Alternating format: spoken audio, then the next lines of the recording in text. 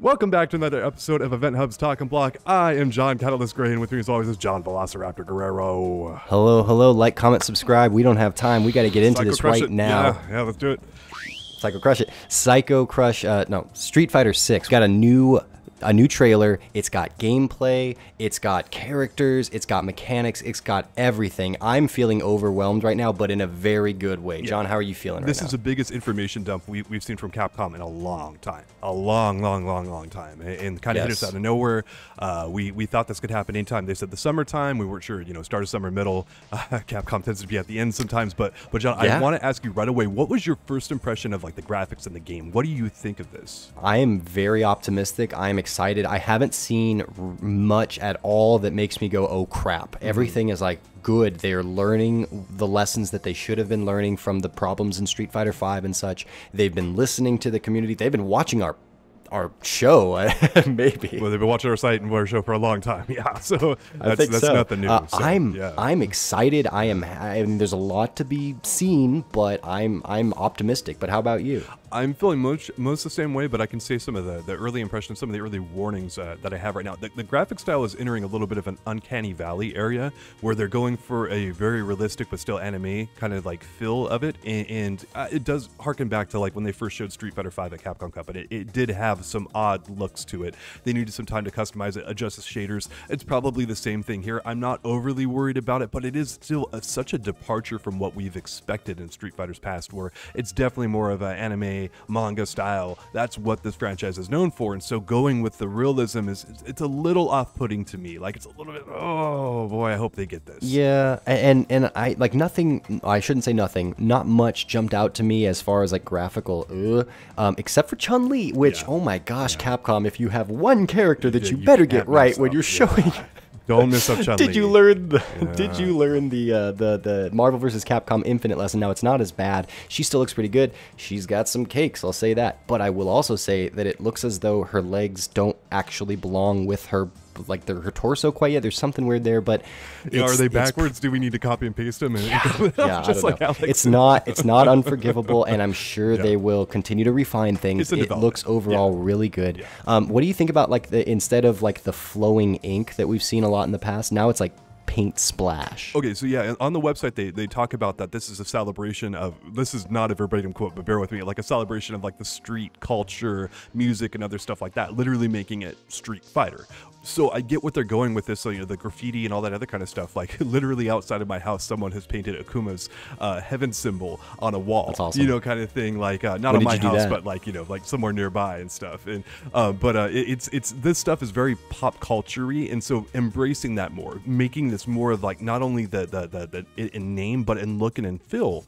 That is a good thing. That is a good thing to embrace what you are and to bring it to life. But they're going to struggle here to have it, fully polished when the game is, 8 months, 9 months away, somewhere around that timeline. Right. We got a 2023 release. It's going to be on PlayStation 4 and PlayStation 5.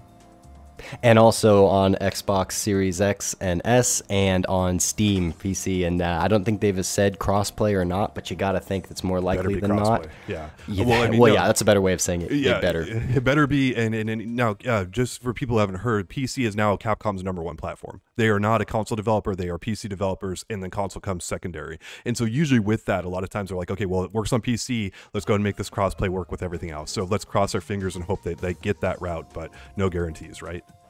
Let's jump into the characters here. Now, we knew Ryu, we knew Luke, and we, for all intents and purposes, knew Chun-Li, but not officially. And then we didn't know there's a brand new character, Jamie, who is a drunken master who, if you have been following the Talk and Block show, we did like maybe a month ago, wouldn't it be cool if Street Fighter had a drunken fist kind of fighter? And here he is. I bet you Capcom saw that and was like, how does, is EventHubs going through our garbage? What's going on here? I've actually had direct staff members ping me and say, how do you guys know this stuff? Kind of thing that we picked up. And, we have our sources, but actually a lot of this stuff is just what we organically think would work in the game. We pay close attention to fighting games and we're like, this would be a great idea. And oftentimes Capcom's like, yeah, that's a great idea. We've already made it in the game. And then it shows up and we're like, oh, well, there we go. So there we go. Better review from EventHubs. That's what that meant. But Jamie looks really cool so far. So he's like kind of the newest. And then there's also a sort of a tease of another character who, she looks kind of like Ibuki from this one little still that we can see in the background, but at the very end of the trailer, Kimberly, I think her name is, there's a character back on the, and it says new challenger, like scrolling, so, and they made a note about it, I think, in the PlayStation blog, so she's probably en route.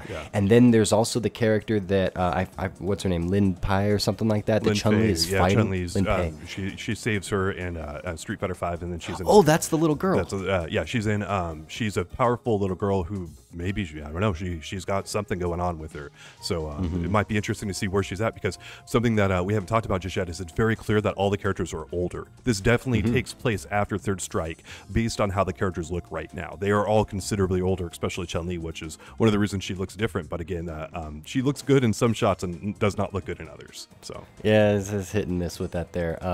But hey, how about some gameplay? We got to see gameplay, which you were saying earlier, like Capcom usually kind of gives bare minimum of stuff, and at the very end of the window that they announced, like this is not that at all. We've got to see so much, and one of the big things is gameplay. We see the characters, like when we were first watching, it was like, oh, is that a V reversal? Was that an alpha counter and such? And trying to piece together, we saw a lot of things that we've seen in previous Street Fighters that have worked, at least to an extent, and indeed there is a whole drive system, which is what the unique mechanic in this game is, and it's basically a 5-part system made up of kind of those old mechanics. So if we want to run through it really quickly, there's drive impact, which I liken to like the focus attack. It gives you at least 1 hit of armor, not sure if it's more, and then it's a crumpling, or it's a guard breaking move that if your opponent is in the corner and you land it, they wall splat. Now I don't know if that means you just get a little extra damage from the wall splat, or if it means you get a whole additional combo, but that's interesting.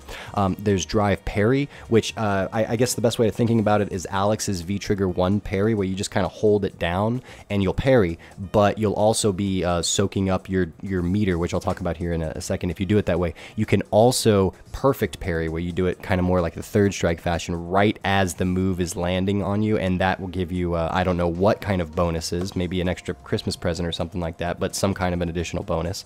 Overdrive art is basically just an EX move, so it's like an enhanced version of any of your special moves. And then Drive Rush, that's sort of like FADC, I want to say, but Drive Rush, you can cancel certain normals, and you just basically forward dash out of them. So what I would assume that is for combo extension, and it also works off of a successful parry.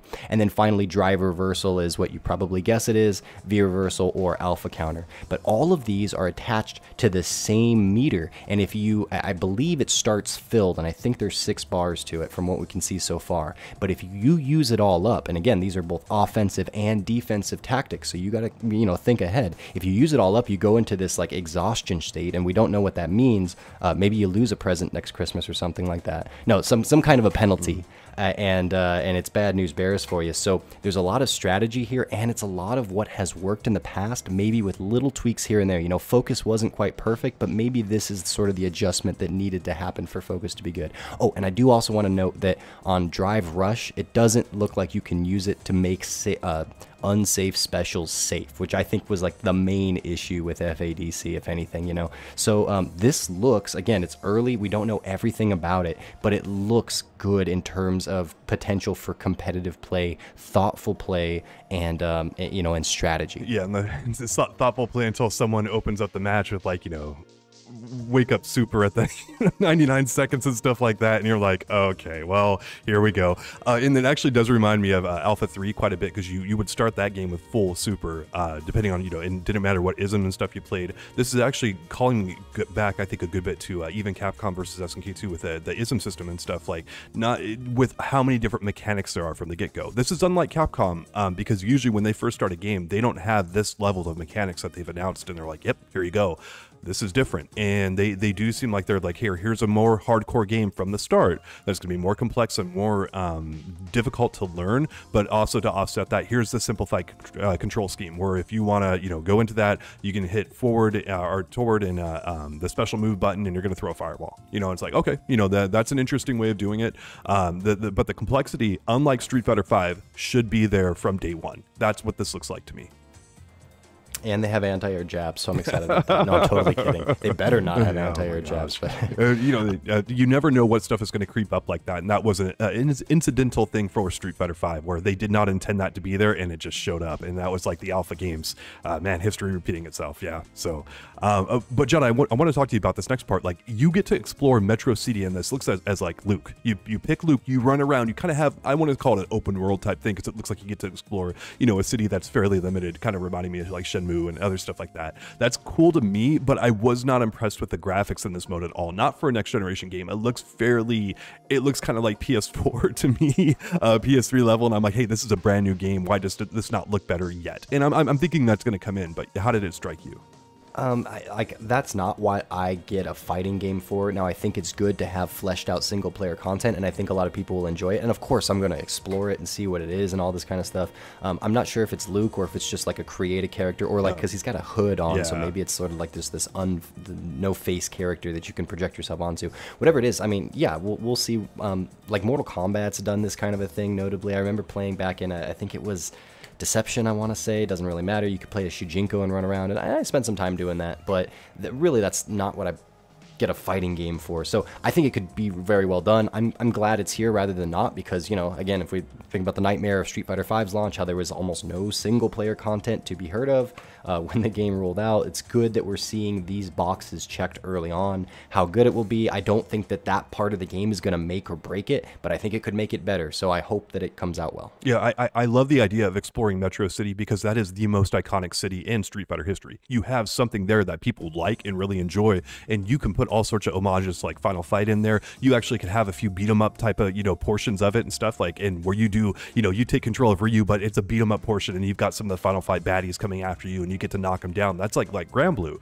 Grand Blue had that mode in there. It was so much fun to play. Yeah, and there's so much you can do with this. I'm actually very excited about this mode, because I pretty much play all the single player content that Street Fighter releases, and I look forward to this stuff pretty heavily. So the fact that they're doing it this way, it intrigues me. I'm not too excited about it, because single player content with Capcom, when they go outside of the mold, has been hit or miss. But this one I am excited about, potentially. I want to be hype about it, but I'm guarded. They're sure to let us know that there's plenty of modes already in the works. They got the World Tour mode, they got whatever this Battle Hub is, which looks like it's probably the online sort of lobbies and organization. They've got Fighting Ground, which is, I think, where training and more come in. But they're letting us know that this is most likely not going to be a repeat of Street Fighter V's launch. And I've only had a few moments here to kind of collect myself and look around, watch a couple of other people's immediate reactions to it. But right now it feels like there's some very good momentum. This is exciting. This is exactly what the Street Fighter crowd has been wanting for a while now. No offense to Street Fighter V, but we're ready to be done with it. And here we got something new to chew on. It's a good day for Street Fighter fans, man. Yeah. I'm really happy. Yeah.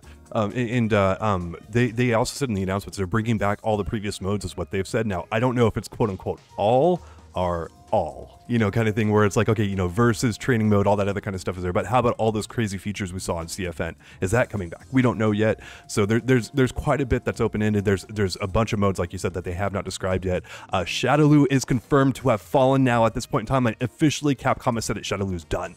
So we are in the G timeline, or maybe the Gil timeline. I don't know exactly where we're at. We are in a very interesting realm.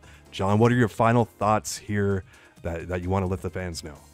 I'm looking forward to, they better do something with G and that whole Rose thing that they kind of hyped us up for here at the end of the story. It's not a must, but it's like that's pretty important given that what they've kind of ramped up right now. I also want to give a quick shout out to my friend Vicious, who is in this game. Yeah, there's a real-time commentary feature. They're really trying to get that esports feel in there, so maybe you can have Vicious hyping up or talking about how bad you're playing. But I think that's really cool. Also Aru is the other one, and I think there will be a handful of others. Yeah, so that's cool. Capcom is making moves. They are catching up. They are figuring their stuff out. I'm excited. Ain't no way this could go poorly. Yeah, I'll do a rare thing here and give them an A+ for this one. This is one of the biggest information drops we've ever seen. It's hype. It's pretty good. Maybe I should, with the graphics being a little, off, maybe I should drop that down a little bit. But I'm all in on this one because I loved how Street Fighter V's graphics ended up, and some games look a little janky at first. When you first get them out there, maybe just for the fact that they've messed up an iconic lady in Chun-Li, maybe they should be dropped down to like an A- on that one alone. But overall, again, I'm really thrilled about this one. I'm loving the way this is looking. Yeah, we're gonna be back with a lot more stuff, and thank you all so much for tuning in. We're gonna be back. Let us know. More. Let us know how you're all feeling. If you guys have issues and such and whatnot, we'd love to hear about it. But yeah, this is a really good look thus far, and you can be sure we'll be talking a lot more about Street Fighter 6 in the coming weeks and months. So I'm excited.